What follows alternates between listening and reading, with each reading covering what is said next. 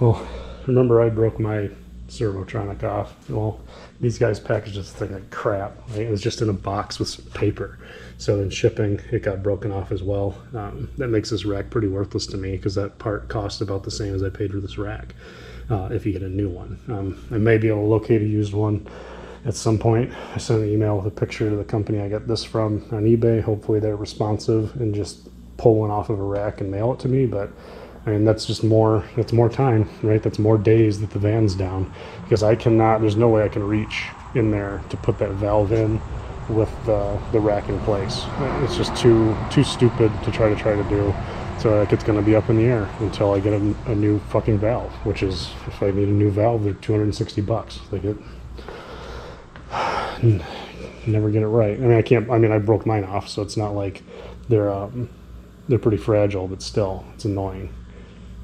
Steering rack update. We need to put all this stuff aside because they filed a claim with UPS and they're already sending me a whole another rack as a replacement. So super happy with that junkyard. It's Wolf something or other.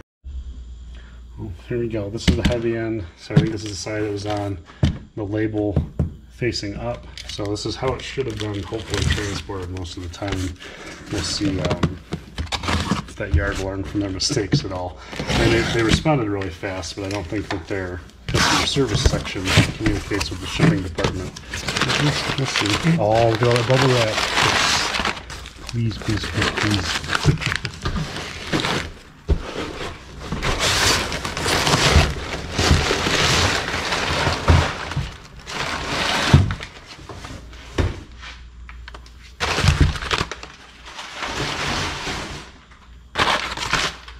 Really glad to see that bubble wrap. It looks like they packed some cardboard around it, so good job, guys. Our sensor's good. Well, not sensor, it's a valve, right? It's a valve. So it's noon. That gives me about an hour and a half. I don't know if I can get this thing in and ready to drive to work in an hour and a half, but we can at least get started. And we'll be able to test drive it tomorrow at a minimum. So yeah, looks good. Fingers crossed. So this is you know, 2 more day delay, and it's my fault because I didn't look this stuff up beforehand. But the subframe bolts, the steering rack bolts, and the one in the steering column are torque to yield, so they need to be replaced. The steering column one, I don't think we're going to worry about that boy. We'll see. It's because it's just not. I don't know why that one would be torque to yield, especially the size of it, 35 Newton meters plus 90 degrees. It shouldn't. It's not going to stretch that. Let me find it real quick and take a look. Yeah, so this is it's an M10 by 1.5. It's a 8.8 hardness, so 35 plus 90 probably does yield it. It doesn't have any stretch to it though. So yeah, I'm gonna reuse that one. That one doesn't bother me at all. But for the rack and the subframe, the like 120 newtons plus 180 degrees, I'm not reusing that bolt. That would be dumb. The rack, you know, it's arguable but since there's only 2 bolts holding the whole rack on, I'm going to go ahead and replace those as well. All the part numbers for those are here. So here's all the torque settings for the bolts that I took out, and then here's the part numbers for the ones that I ordered. That's the subframe bolt, rack nut. This one actually is getting replaced. Now it's a 02. I don't know what they did with it. And then Wednesday morning they'll have those in stock. So what I'm going to do in the meantime, I can reach all those bolts with it installed. So I'm going to go ahead and put the rack in. Just use the bolts dropped in from the top, so backwards, to hold it in place, or you know, the right way, whatever. Just, you know, I'm not going to torque them. I'm just going to put them on there so we can get the rack in place, get some fluid in it, and test it. Right? We're not going to put it down on the wheels. We're not going to take it on the road and do anything dangerous. And then when I get the bolts on Wednesday, I'll swap out the subframe bolts, the rack bolts, torque them up, and we'll be good to drive, hopefully. Okay, I'm going to do the same thing but backwards. I'm going to push it in towards the passenger side, get it up level, and then slide it into place. And we have to be super careful of the plastic end of that valve. Yeah, this is, if I break this thing off, I'm going to cry.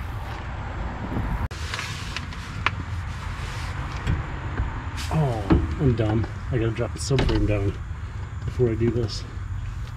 All right, let me get a jack.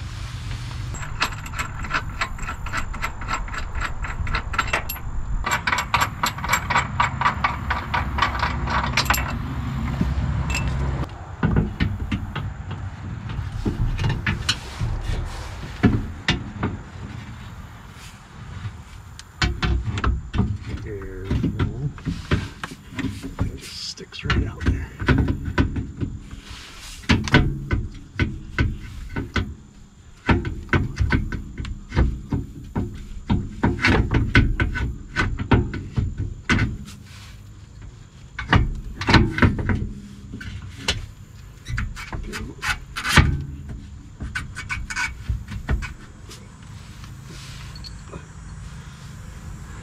Now I'm putting the bolts in from the top.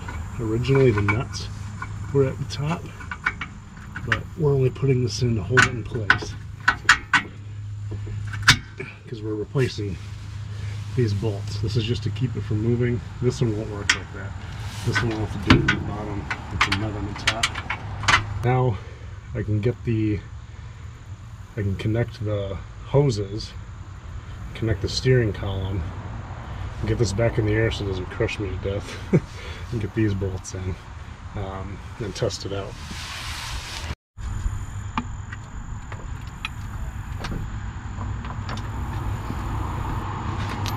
Okay, so same thing here, putting these bolts in. These bolts are getting replaced. The only reason I'm putting them in now is to make sure this doesn't drop down, and hold it in place so we can get this pump, get the engine running, get the steering rack tested, make sure it's not leaking out of these ends before we put the tie rods back on. So there, just finger tight because we're not driving it. It'll be good like that. Okay, now we're on to that connection, especially with that sun there. It's gonna be hard to see, but yeah. So up here, this guy has to go back on the lid where my finger is, and you have to line up with the bolt hole. So right now we have bolt hole is right here where this finger is scraping across it. This one, yeah, not lined up. So I'm gonna need to rotate it. I wish I could remember which direction I need to rotate it. I'll have to look in the cab real quick.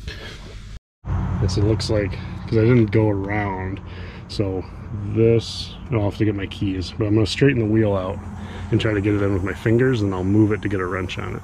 Okay, so I can see it from this side. See, there's the cup right there, and then here's my two bolt holes, so it's really close. It doesn't really want to... Oh, there it goes. It's starting to slide over. Because it's a triangle. If I wiggle, oh, there we go. Wiggle it down. Okay.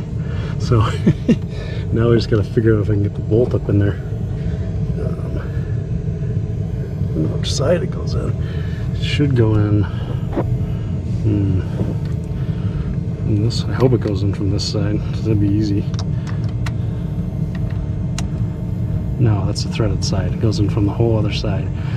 So I might be able to get that started with one hand from here. I don't know. Yeah. So there's just get behind that line right there. And if it's down far enough, it should slide all the way through. And I can start threading it on, and then I can use the wheel to rotate the whole rack. There's not a lot of space. It sucks to be on this side of the car. The sun's in my eyes every time I move my arm. Alright, well, you get the idea of it. We need to wiggle that around so the bolt pushes through, threads on, rotate it to where you can get a wrench on it, torque it to 35 newtons, and we're good.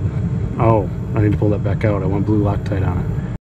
Okay, so the last thing to do before checking for leaks is to get these lines back in. Now, if I remember right, the lower one gets pinched on by the upper one. So this upper will go in place, lower will slide in behind it, and then when we tighten this bolt down, it'll pinch that lower line, this guy, where it's supposed to be. So yeah, let's get these plugs out. They were both a 17 millimeter.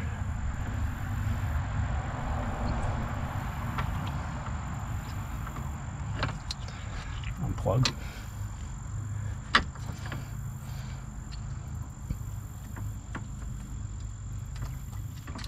Burp.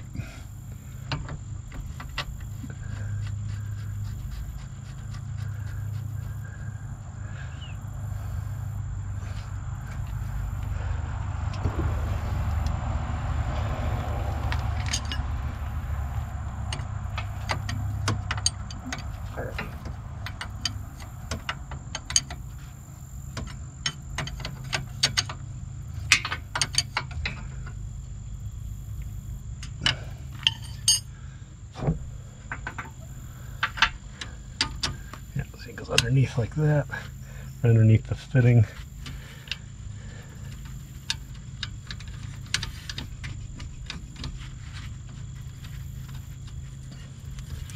It goes.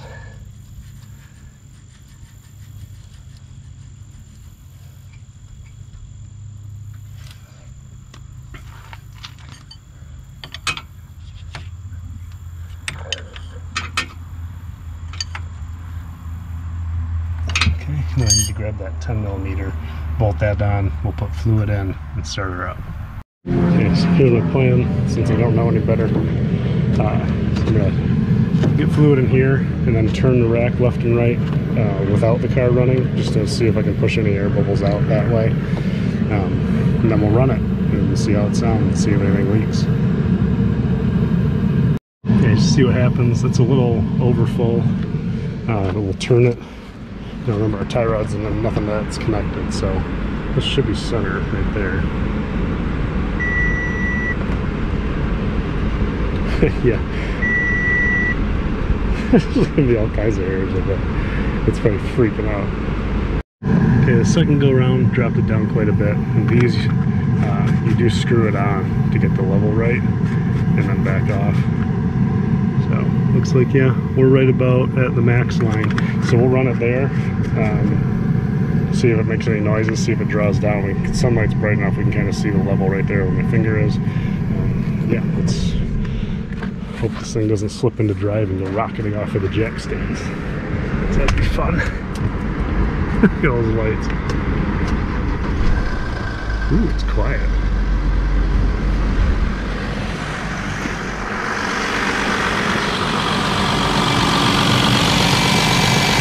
Hold the fluid down a bit. Nothing's spraying out. I don't see any drips from the lines.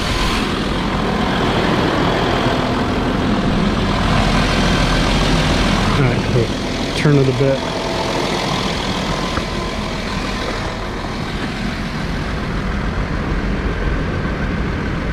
Dead quiet.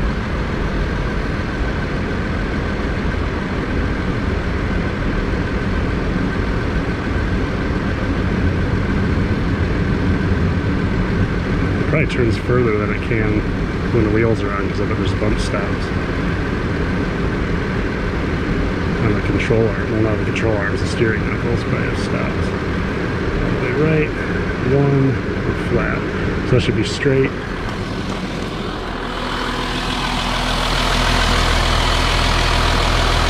I don't see any drips.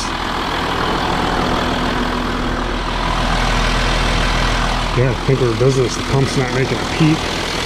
We'll check the fluid level, shut it off, check the fluid level.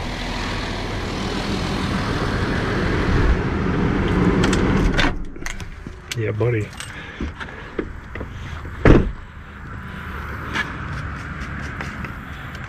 I need a rag. Okay.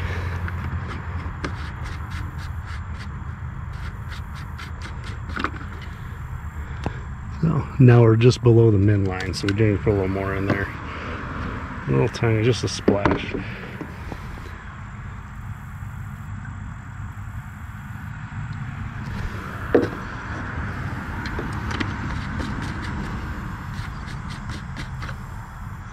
Perfect, right in the middle. So we'll let that hang out. Find out in the morning. Well, yeah, I'm not going to look at it tonight when I get home because it'll be dark. But so what we have left tomorrow, I'll get the tie rod inner and outers on and in place. We'll get this whole wheel arch back on, or the fender liner, that is. Get the fender liner back on. What else? I think that's it. It's just those two things, and then we're left with it's not a skid plate, but just the skin underneath, right? Needs to go back on, but that's not going back on until we replace the bolts. So we have steering rack bolts, bolt and nut, new, and rear subframe bolts will be new. The front subframe bolts we didn't take apart, so we don't need to replace those, just the rear ones. Maybe I'll start it up again tomorrow and see if we can get any air pockets out, but it sounded quiet. I didn't see any leaks. I think we got a winner. Ooh, you know what? We have to make sure that this line, people have this rub on the axle and then they lose their power steering again because it defaults to highway mode. So when we get that fender liner back on, we'll have to make sure that's clipped up and it's not going to rub ever. That's annoying. Yeah, this will be a short morning. We're just getting ready to have our new bolts for tomorrow. In the meantime, we can put everything back together, but the skin on the bottom and the wheels themselves. So this guy's going to go back in, and we're using my old ones because there wasn't any play in them, and somehow those pickle forks didn't tear the boots down here. If this boot was torn, you know, they'll just wear out super fast and you'd want to get new ones anyway. So get the boot off as far as we can so we can reach that. I don't have a crow's foot adapter for my torque wrench like the dealership would use. Now this end that goes in there is 100 foot-pounds, and then this nut on the bottom of here is 90 foot-pounds, and we're going to Loctite both of them just because we can. And then this washer goes out like this. It goes over it, not this way, so make sure it seats correctly.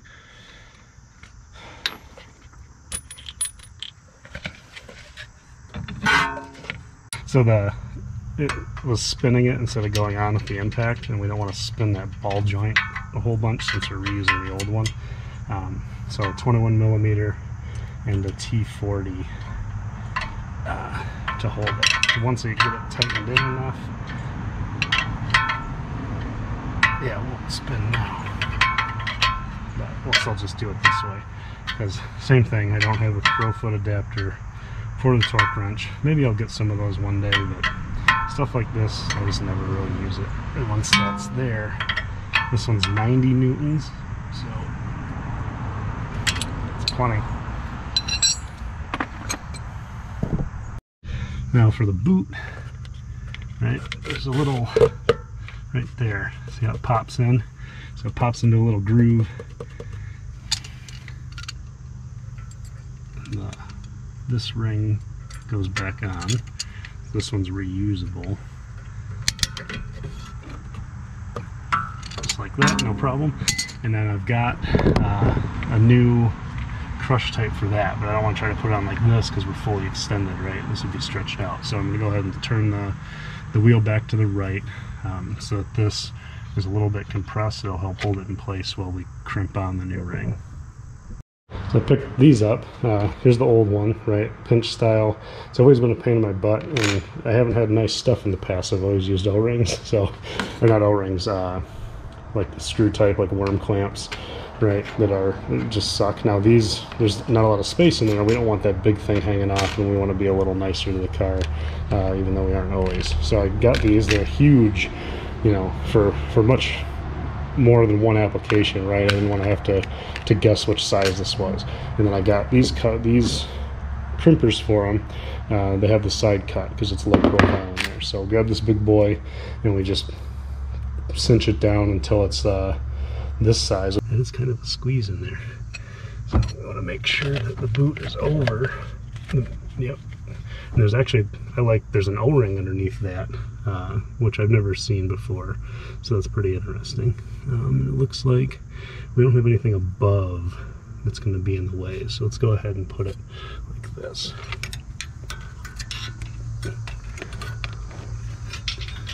That is a lot extra. Maybe we should cut it.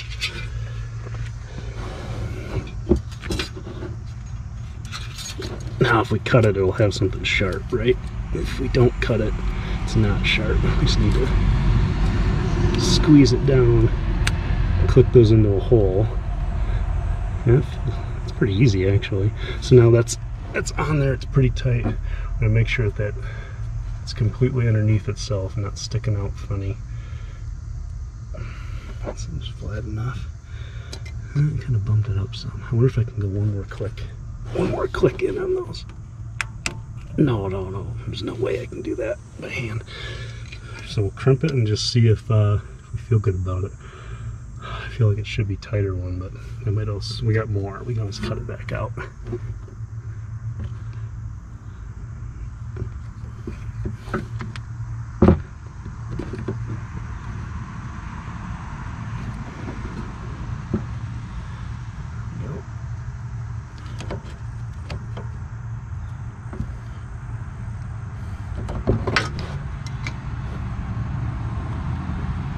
Yeah, that worked. I mean, that's on there. I'm pulling on that pretty hard. I can't get it to budge. So I think the real test, let's turn the steering wheel back the other way and see if it pops off with all that tension.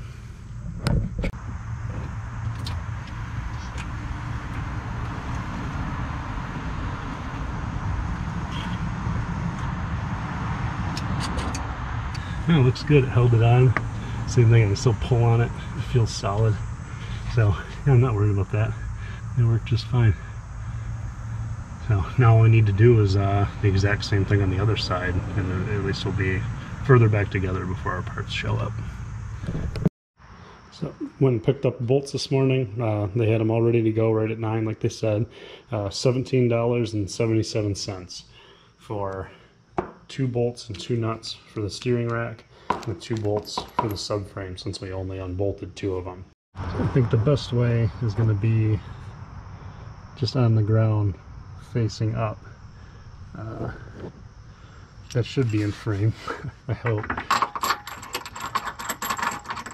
And then 120 Newton meters, not foot-pounds, newtons.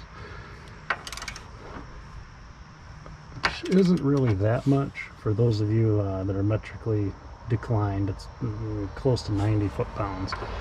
So same thing, about the same as wheel lug torque. And that's a big M14 bolt.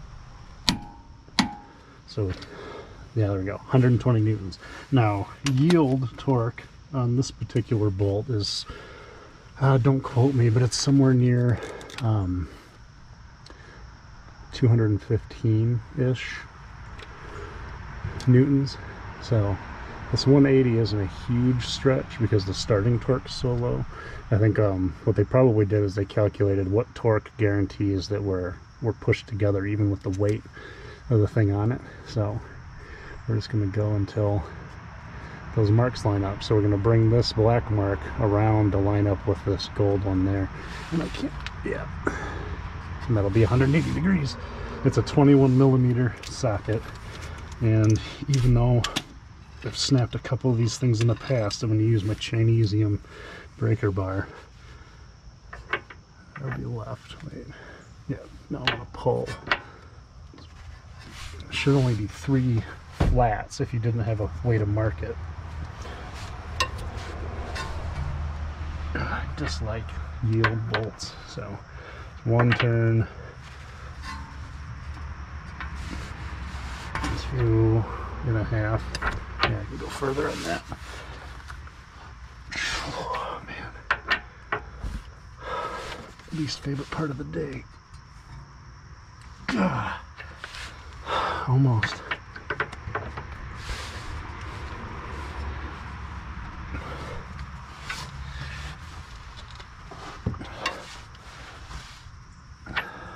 Oh, you can feel it. So just a tiny bit away. Yeah, you can feel the bolt start to stretch. There we go, 180 degrees. Yeah, it's an interesting feeling if you haven't done it before. You turn the bolt and it starts to get a tiny bit easier. It seems counterintuitive, but it works. So we'll do the same thing on the other side. I won't film it. And then we'll do the same thing up here for the steering rack. I'll go ahead and film that one as well. My video's long enough by now anyway, it just doesn't matter. Okay, I'm showing the passenger side because it's easier. It's 18mm on both sides, so I got my 18 on the top. And this needs to stay pretty much where it's at for us to get the angle correct. And then we'll try to, hopefully that's a good enough view of the bolt. Yeah. So 18mm nut, 18mm on the bolt. We're gonna go, first step is 90 newtons, which we're already set to on the wrench. It's at an angle, it's stuck under here. It's just not easy. It's not bad, but it's not fun either. Trying to keep this perfectly lined up. I can't even see the bolt. I don't want to. There we go. Oh, stop it. I guess I can just watch the wrench and see if it moves. It seems like the nut's not moving anymore. So, yeah, I didn't even have my hand on the wrench and it didn't budge. It's definitely still on the nut. So we'll just watch it, use it as a gauge from here on out. This is just, it's really cumbersome to try to do it with one hand.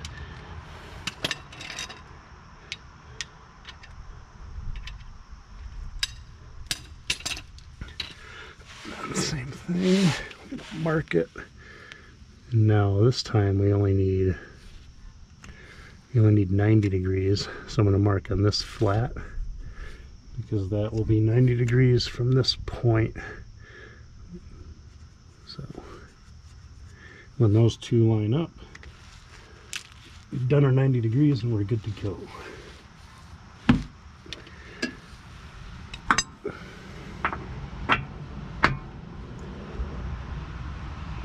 I'm watching my other wrench, the nut still hasn't moved. Looks like about halfway. This is a 6-pointed socket, so I don't have much wiggle room. There we go. And yeah. That'll do it, 90 degrees.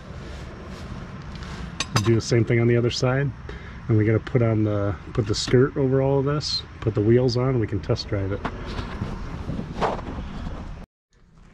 Checked the fluid level. Nothing had drained out since the last time I looked, so it should be okay. And then wheel nut torque is 160 newtons on these for those that are still interested in the last part. See how mad it is. Well, way less lights than last time. Oop. Refill add blue. Yeah, I know. Put some in. You must not have put enough in. Oh, rusty brakes. That's awful. Something about the traction control. So, since we moved stuff around with everything off and cycled the ignition a few times, we may have to hook this thing back up and... Oh no. It's lying, we can clear all that. And TPS, you're also lying. Initially, no strange feelings. The steering feels good. It's not making noises. It's not jerking around at me.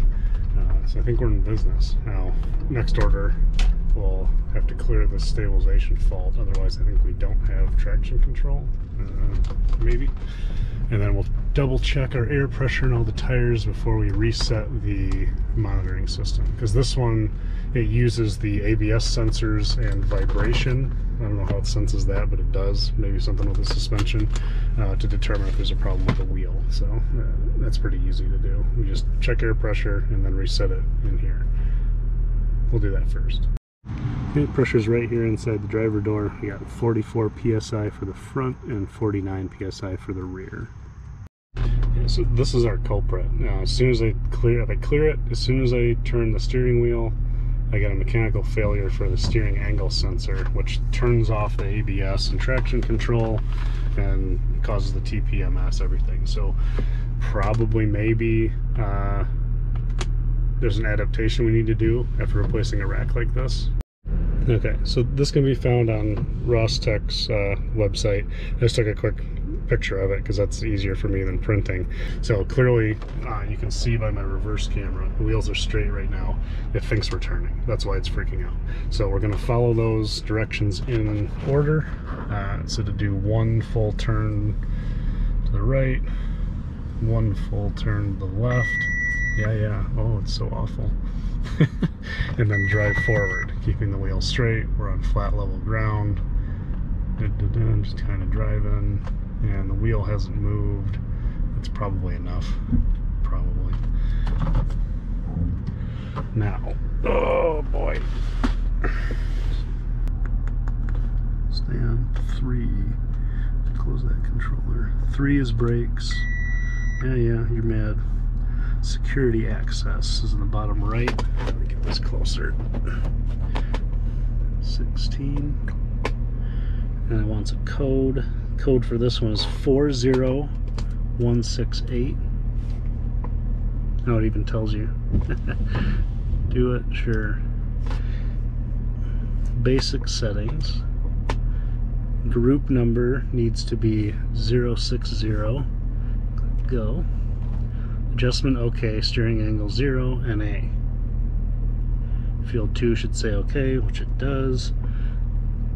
Done, go back. Oh, and look at that. It snapped that thing straight, so that's good. Make sure the setting was successful.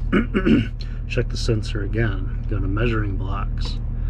And we're going to put in group 4. Steering angle 0. Yep, everything looks good.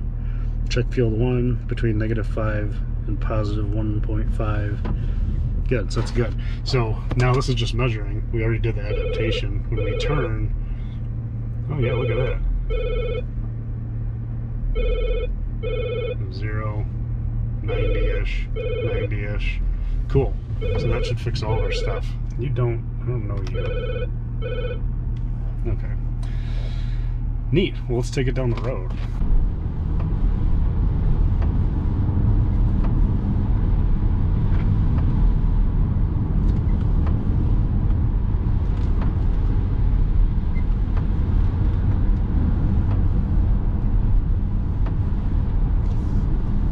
Feels completely normal. Well, I'm happy with that. That's a huge cost savings. So originally, when I was looking at remanufactured racks, they were anywhere from $580 to upwards of $700, $800 a piece, with anywhere from a $300 to $500 core cost, right? And then I had my broken sensor, and for all I know, like if I rebuilt these racks as a company and somebody sent me one with a broken servotronic, I'd tell them the core's no good, because that's a huge part. Especially, like, maybe they can find used ones and put them in, but if you're a reman, people would expect that to be functioning and not used, right? So who knows?